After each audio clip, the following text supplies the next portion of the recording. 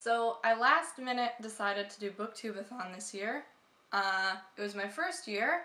It was about 11:30 on August 2nd. I was at work and I decided to go for it. These were my 7 books that I decided to read as I got home at 1 in the morning and then proceeded to start reading a little bit. So for this one, I kind of cheated a little bit. I had started reading it on the plane ride home from VidCon. I got, I think, about a third of the way in.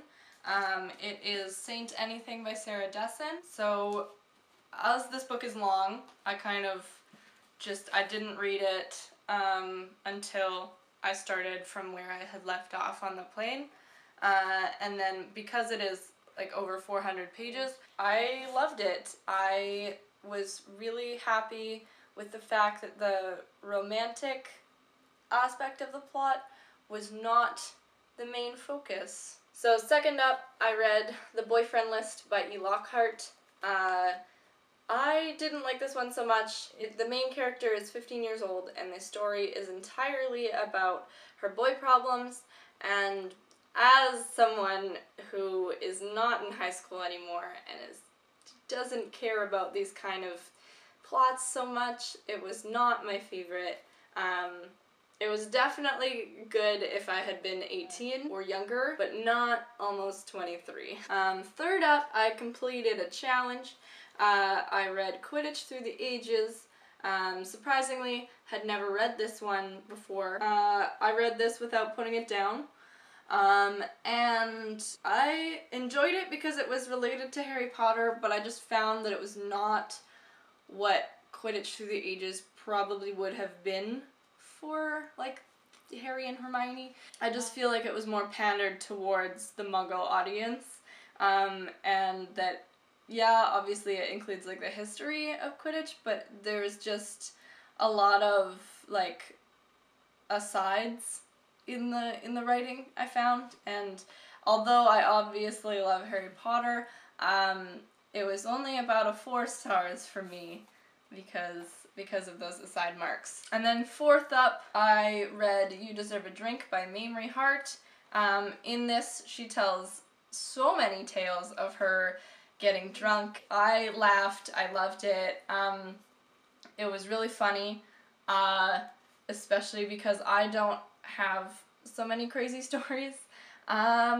So it was very interesting. So unfortunately, those are the only books I managed to finish over the course of Booktubeathon because I do have a full-time job, and because it is only my first one, not so accustomed to reading that much in a short period of time. I did get a very good chunk of the way through The Secret History by Donna Tartt.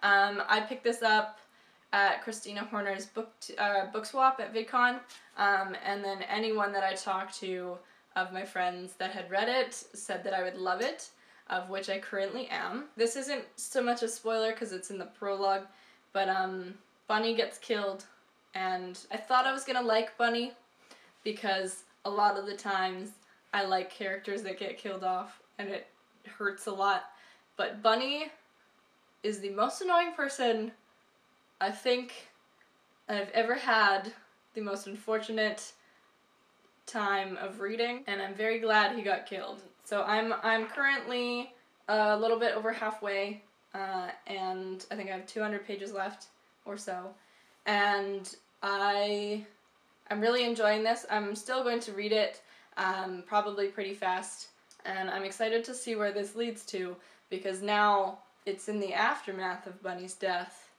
and that was all that we actually knew what happened, so I'm excited to see where this goes. The other 2 books I didn't unfortunately get to were To Kill a Mockingbird by Harper Lee. I did read this when I was in high school. I read it in grade 10, but I got it because I want to reread it. I unfortunately didn't get to it. We'll see when I do, if it holds up to how my 15-year-old self read it. And then I also did not, unfortunately, get to Gone Girl, and this is the other one I picked up at Christina Horner's book swap. So I managed to finish 4 books and get a good chunk of the way through a 5th, which is more than I read in about a month or longer. I'm very glad with the turnout from this Booktubeathon. I managed to read a lot more than I thought I was going to, and will I do it next year? Most definitely.